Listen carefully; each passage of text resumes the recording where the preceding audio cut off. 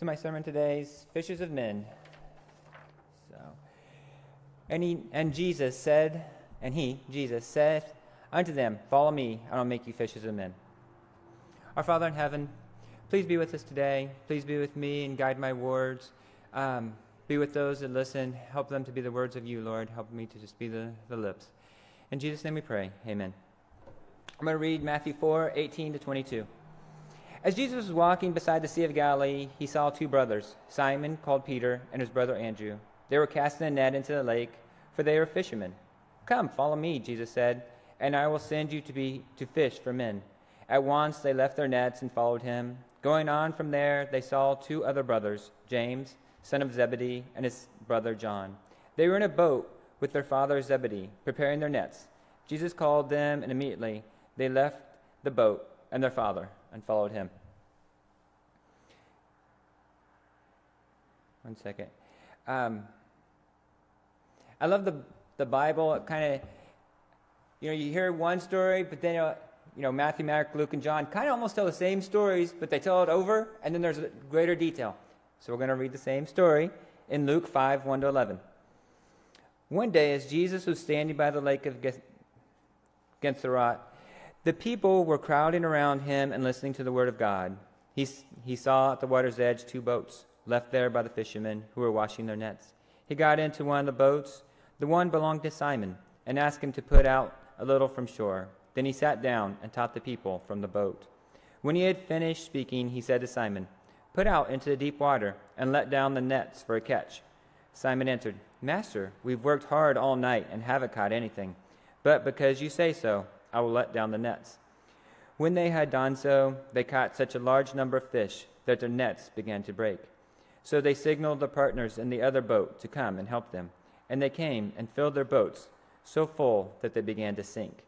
When Simon Peter saw this, he fell at Jesus' knees and said, "Go away from me, Lord, I am a sinful man." For he and all his companions were astonished at the catch of fish they had taken. And so were James and John, the sons of Zebedee, Simon's partners. Then Jesus said to Simon, "Don't be afraid. From now on you will fish for people." So they pulled their boats up on the shore, left everything, and followed him. Kind of the same story, but greater detail. He had can you imagine that? Such a load of fish that it's sinking the boats. That's incredible. We went fishing a couple weeks ago, and we caught 36 salmon, and that's a lot of fish, and it didn't sink anything. So I can't imagine how much that is. We're going to dive into that. Jesus says, "Follow me." So what does that mean to follow him? So Jesus doesn't say, "Come with me," and grab you by the wrist and drag you away. He says, "Follow me." It's your choice. You get to make that decision. You are choosing to go with him, and you must decide on your own. And just like the fishermen did, you leave what you were doing before. Not necessarily sometimes your house and what you've been doing, but what you were doing before, the things that the earthly things that you were doing, you leave those behind so that you can follow him. And so they're not binding you to this earth. You're leaving those so you can follow him. And then once you start to follow him, you get the characteristics of Jesus, which are in Galatians 5:22. Love, joy, peace, long-suffering, gentleness, goodness, and faith. When you just get that list, and so I looked it up, because when you read Galatians 5:22, it just says, love, joy, peace, long-suffering, gentleness, goodness, and faith. But when you look into love, what is love? It's our moral character, and we show it by the way we act and treat others. So you can actually see love. It's how people act and how people interact with others. Joy is gladness not based on circumstances. Some people are happy. Oh, I'd be happy if I got this. But that's not joy. Joy is you're always happy, not even based on the circumstances. It's just inside. It's what you have. It's what you are. Peace. It's a state of tranquility or serenity. It's just peaceful. It's kind of like water, when there's no wind or anything and it's just flat. It's peace. Long-suffering. The ability to endure suffering with hope and love. The quality of self-restraint in the face of provocation.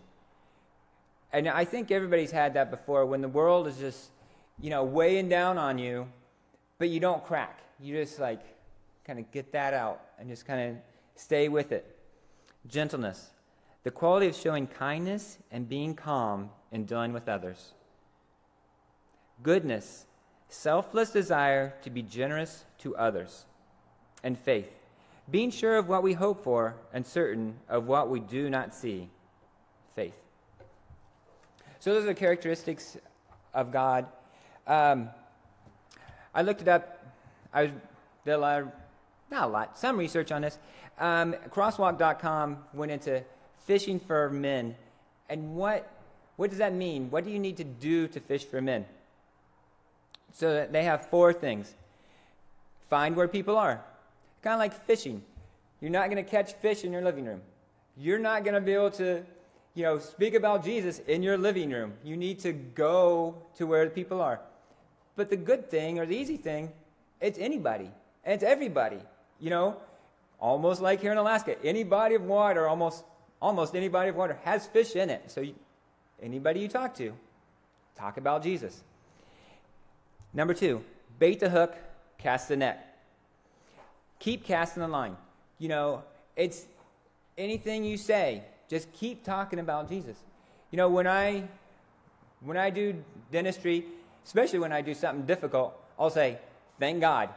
And I really mean, thank God. If I extract a tooth and it's difficult, I'll say it. And I was in the military, and it's not politically correct, it's not right, you're not supposed to do that.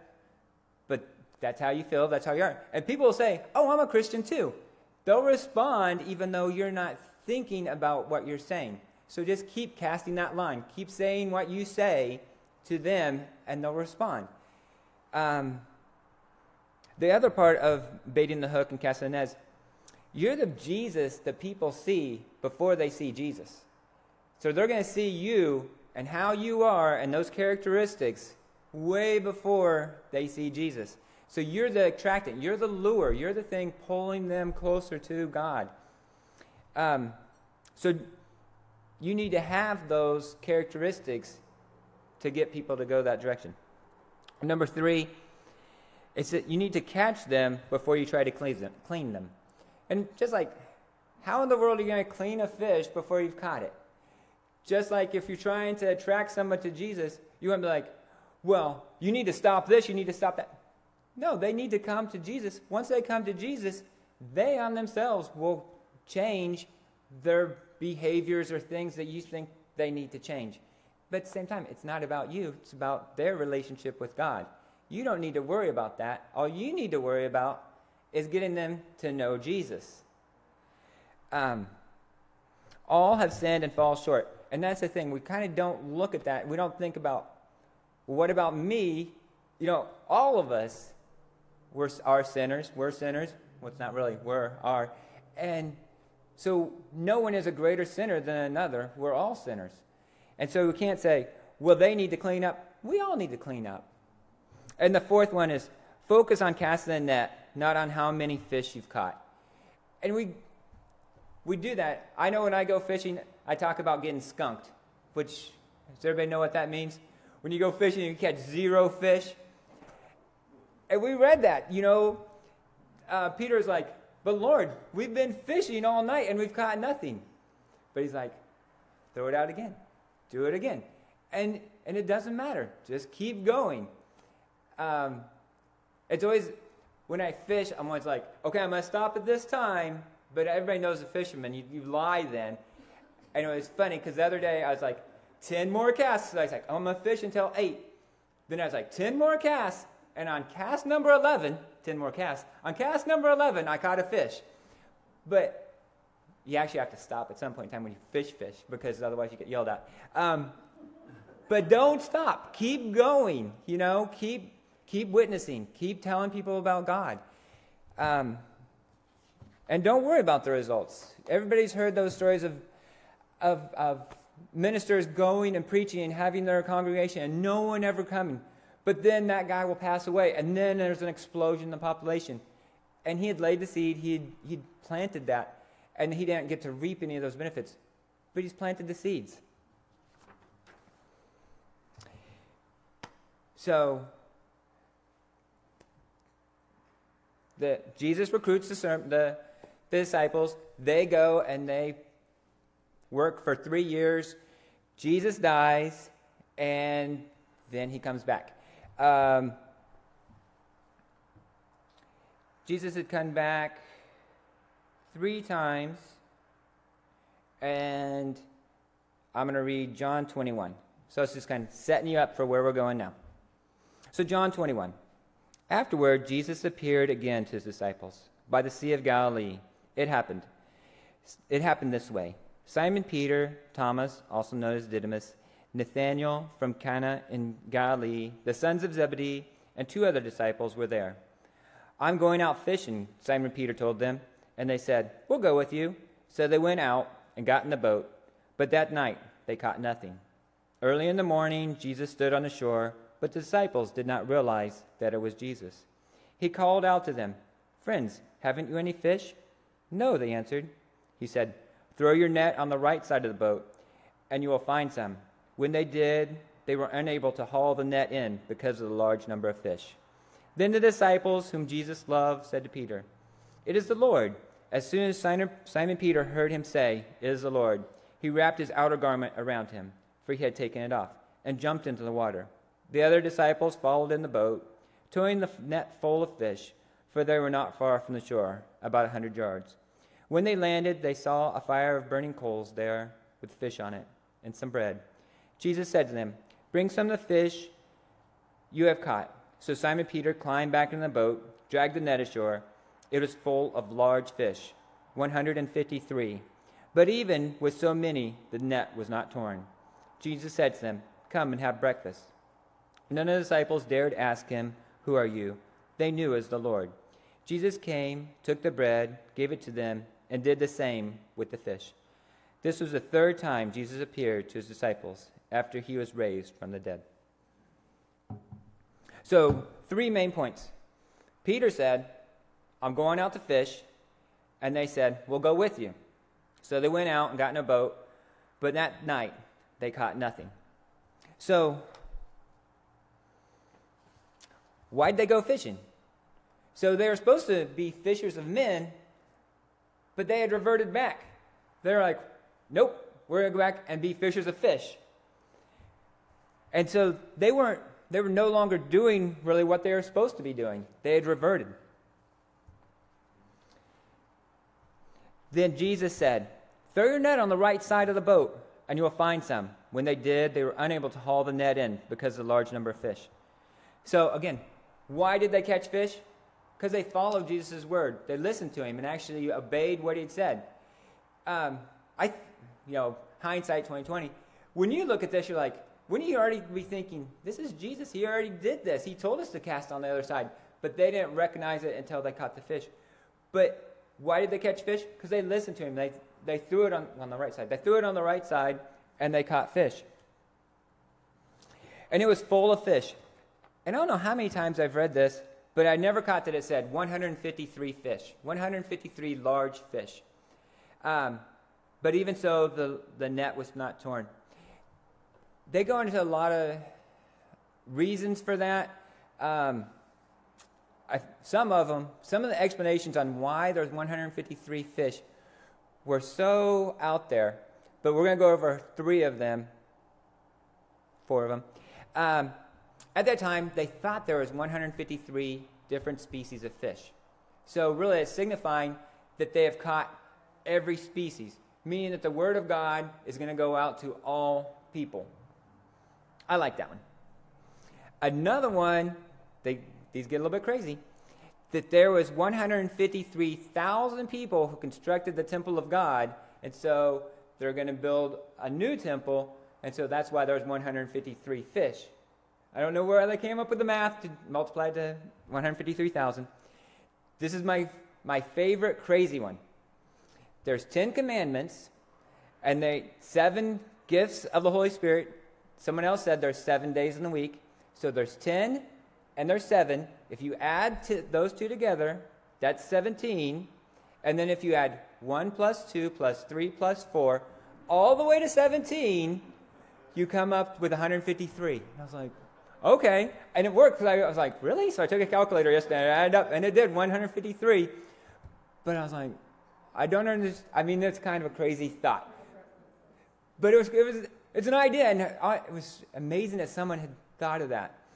But I think maybe there's 153 fish in the net. I mean, that all by itself is a miracle, to cast one net in and pull out 153 fish. That is amazing. So, then we're going to keep reading through John 21. John 21:15. When they had finished eating, Jesus said to Simon Peter, "Simon, son of John, do you love me more than these?" Wait. I'm going to rewind a little bit. Remember that Jesus said, he told Peter that he was going to forsake him, and he's like, no. He's like, yes, 3 times before the rooster crows. He's like, no, never. And then he did. Okay, now we're going to continue. He said, "Simon, son of John, do you love me more than these?" "Yes, Lord," he said. "You know that I love you." Jesus said, "Feed my lambs." Again, Jesus said, "Simon, son of John, do you love me?" He answered, "Yes, Lord, you know that I love you." Jesus said, "Take care of my sheep." The 3rd time he said to him, "Simon, son of John, do you love me?" Peter was hurt because Jesus asked him the 3rd time, "Do you love me?" He said, "Lord, you know all things. You know that I love you." Jesus said, "Feed my sheep. Verily, truly, I tell you, when you were younger, you dressed yourself and went where you wanted. But when you are old, you will stretch out your hands, and someone else will dress you and lead you where you do not want to go." Jesus said this to indicate the kind of death which Peter would glorify God. Then he said to him, "Follow me." Peter turned and saw the disciple whom Jesus loved was following them. This was the one who had leaned back against Jesus at the supper and had said, "Lord, who is going to betray you?" When Jesus saw him, he asked, "Lord, what about him?" So the point that's important, so when he met them, they went fishing. They caught so many fish it almost sunk the boats. Jesus died. They see him on the shore. He says, "Cast the net on the other side." They catch 153 large fish. They pull ashore. What does Jesus say to them again? "Follow me." And then it ends with, one second. It ends with him saying, "Follow me." He says, "Then he said to him, 'Follow me.' Peter turned and saw the disciples whom Jesus loved was following them." And if this was a movie, they would be walking off into the sunset, but in this case, they'd be walking off into the sunrise.